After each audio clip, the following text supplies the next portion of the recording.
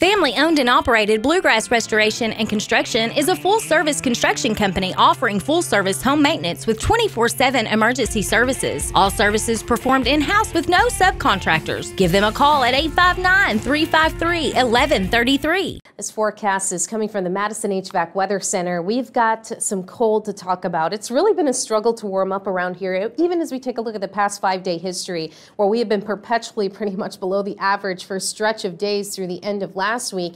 And just as we start to warm things up, we get hit with another cold front. And this Arctic air mass is what's going to result in some chilly weather this midweek. Though bright, we do have a lot of sunshine. Friday, we're watching some wintry precipitation threats. We also do have another cold blast lining up to affect us later this week. But let's go ahead and talk about tonight, because we do have some frigid temperatures with clear conditions. Look at how cold we get.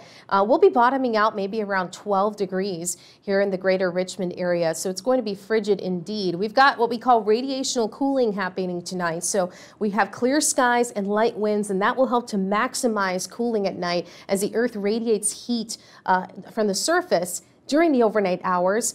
When clouds are present, that can block the heat release. But without the clouds, well, that's going to really result in some frigid temperatures for us. So we've got this Arctic air in place. It's also incredibly dry. So as you can see, plenty of sunshine to be had as mostly clear skies will be underway. Bright sunshine expected for the day tomorrow. But Thursday night into Friday, we're watching this next disturbance, an area of low pressure and a cold front that will be driving through. And this may have just enough moisture to squeeze out some light snow showers into Friday morning. So we'll be watching for that. Light accumulations cannot be ruled out. It does not look like a major system. It doesn't have a whole lot of moisture to work with, but a light coating will be a possibility, so we'll be watching for that. We've got 12 in the forecast for tonight. Very cold indeed. And as we look at the breakdown for the day tomorrow, again, a chilly scene with our high temperatures only in the 20s. And just as we start to warm things up, this next cold front moves in, triggering another Arctic blast for the end of the week. Thank you so much for watching.